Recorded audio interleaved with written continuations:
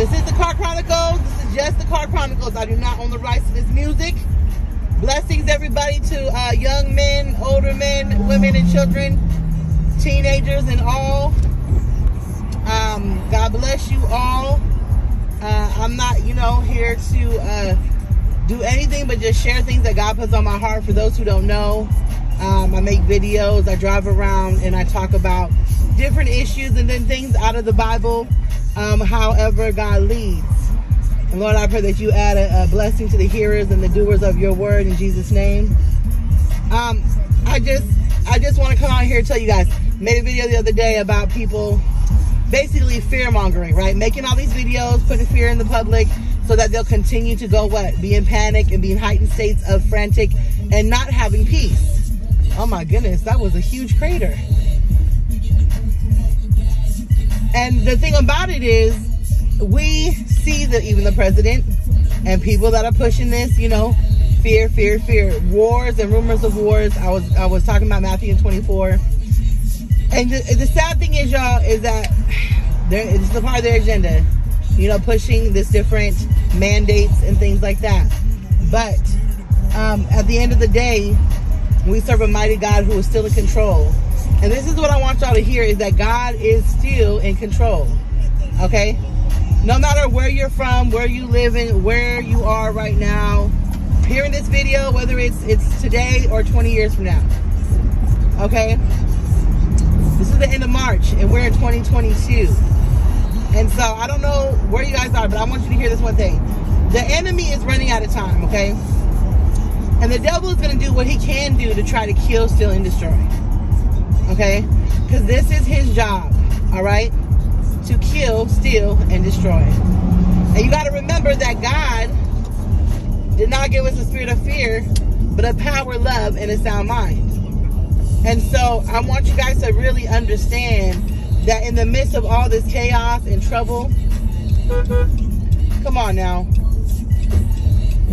you got to know that God is the one who rules all.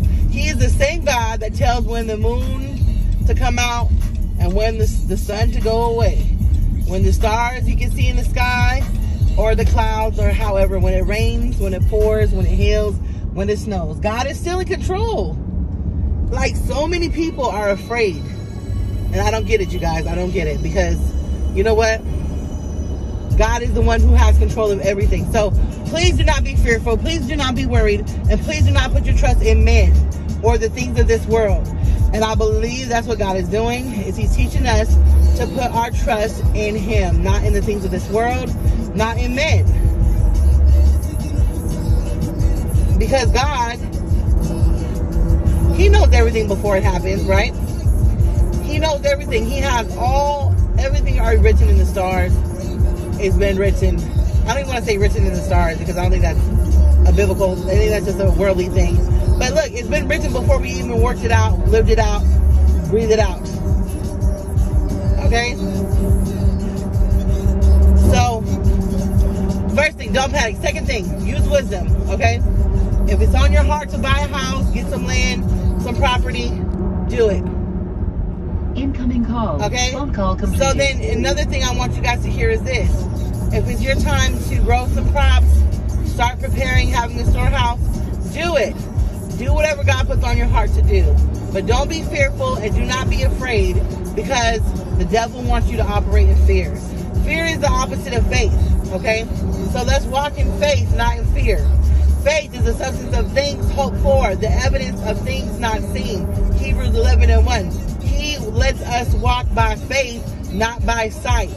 And when they tell you there's a storm coming, there's a war coming, there's, the Antichrist is coming, all this, Jesus is coming. That is for sure. We don't know the day nor hour when he's going to come. So we need to always be ready for that season. In season, out of season, it don't matter. Have yourself ready. Get your household prepared. And I'm talking about spiritual preparedness, okay? We can always go into the physical later. But right now, God is wanting us to come back to him. Return to your first love, which is Jesus Christ. Return yourself back unto him. Give your hearts to him. Repent. Even this song is saying it. Listen.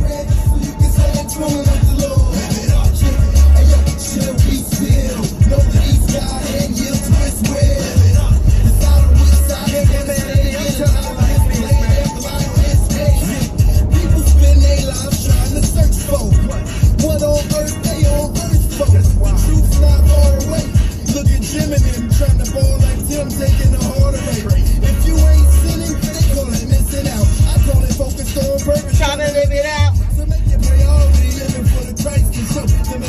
They ain't living for Christ. What?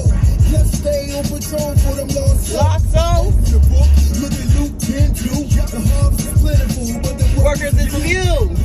See what I'm talking about? He's giving you the scriptures. But how will you know unless you read for yourself? How are we going to know, man? We are here on a specific task at hand, y'all. This is a temporary assignment on this earth. Remember, we're not going to be here for always. And I know people get sad when folks pass away. Praise God. If they know Jesus, Lord and Savior, they will make it to heaven, y'all. And we will be reunited with them after all this is over. No more pain, no more suffering, you guys. All that means when we leave this earth is that our mission here is over. Now it's time for the next. Y'all, glory to glory to glory. We're going to continue to grow. We're going to continue every day to grow. It's either we're going closer to godliness or further away. See, the enemy has his people. They're just never going to serve God. No matter how much you want them to, they're never going to serve him. And you can continue over and over and again to tell people they're just never going to serve God. They're going to continue to serve their master, who is the devil. You see what I'm saying? And we can keep on, you guys. I don't want you to be afraid. I don't want you to be fearful, okay? Because this is what the world does. The Bible says that we're in this world, but not of this world. To be ye transformed by the renewing of your mind. Why did God tell us that? Because he knew the way we grew up, the ways of this world, is not God's ways. It is actually going against his ways and what he has for us, what he's designed for us. Because the world has gotten lost in the ways of sin. That is the truth. But God made a way for us to be reconciled and restored unto him. And that is by the way of Jesus Christ. That is by reading his holy word and renewing your mind. And why do you need to renew your mind? Because look, that is your soulish man. The mind, okay, your thoughts, your will, your emotions, your mind, your will, your emotions. That's who you are. But we are a spirit being. Okay, I've talked about this before. Holy Spirit, have your way. We are all spirits living inside of this fleshly body. Okay, so when we die, our spirit, which possesses our soul, okay, that's who we are, is going to leave this body. Why do people say they sell their soul to the devil?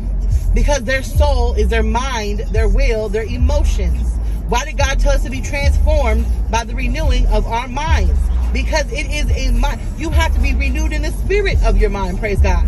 So that what you do on this earth is not pleasing to yourself, but it is pleasing to who? God.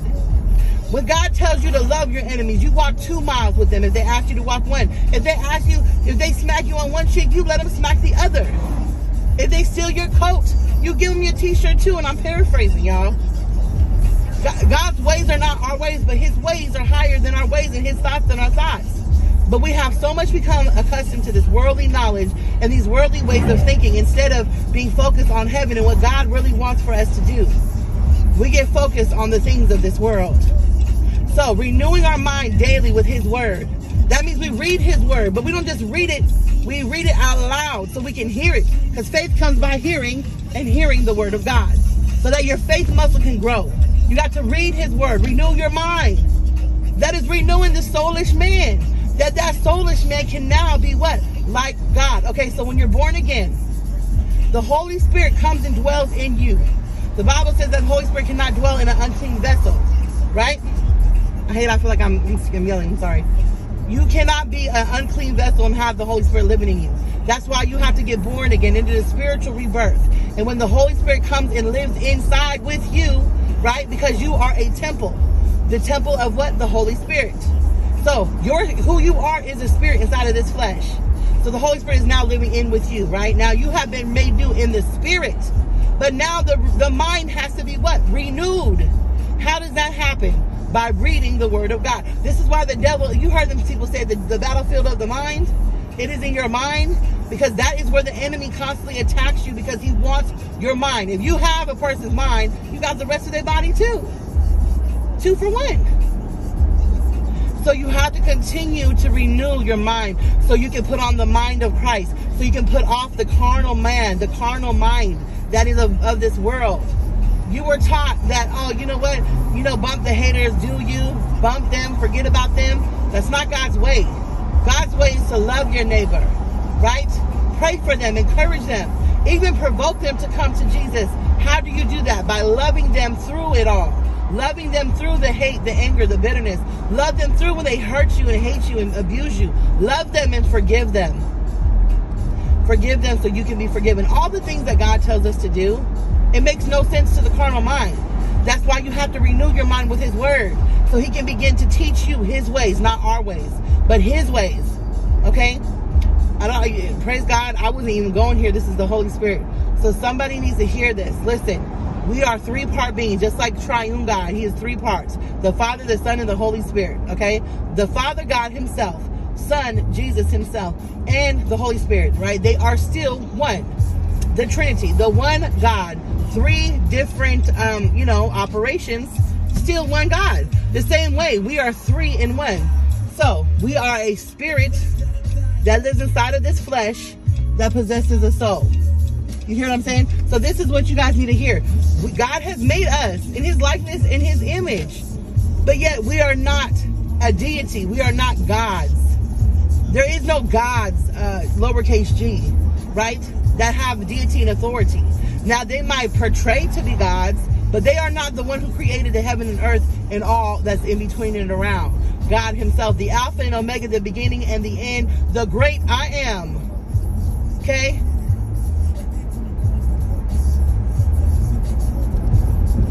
Jesus Christ is the Son of God. Yes, the only beloved. But he also is a part of God. There's 3 parts in one that came here in the flesh. And that was the only way he could overcome sin and death. Because why? He's deity. He is God in the flesh.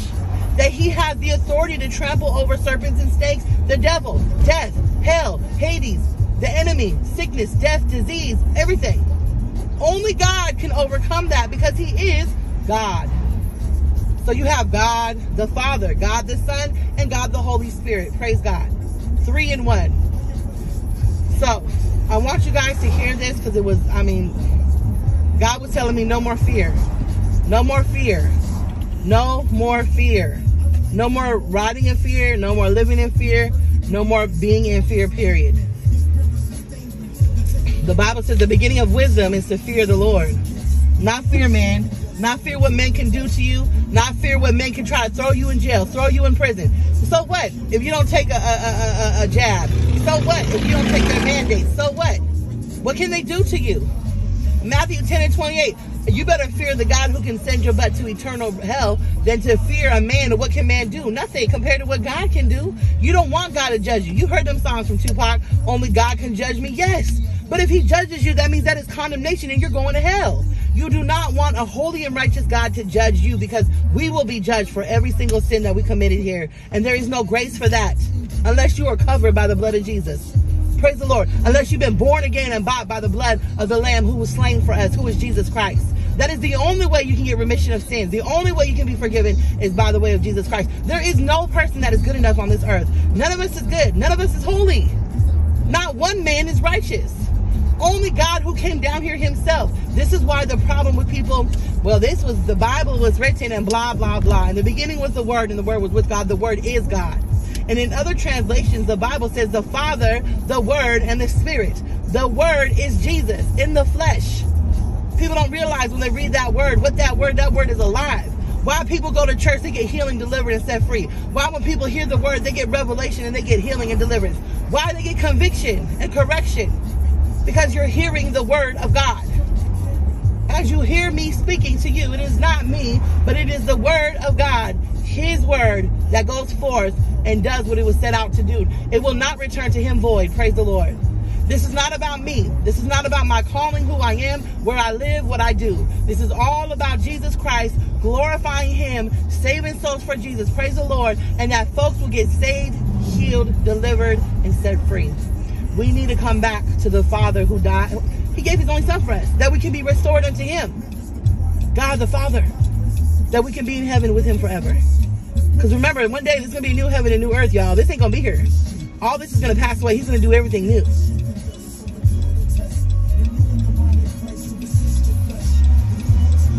So, I had to go here for whatever, and praise the Lord. Holy Spirit led me to say all this. Somebody need to hear this. If you have any kind of questions, feel free to ask. God bless you. You got to know that God loves us, and every little thing, everything we do here counts. Every little part counts.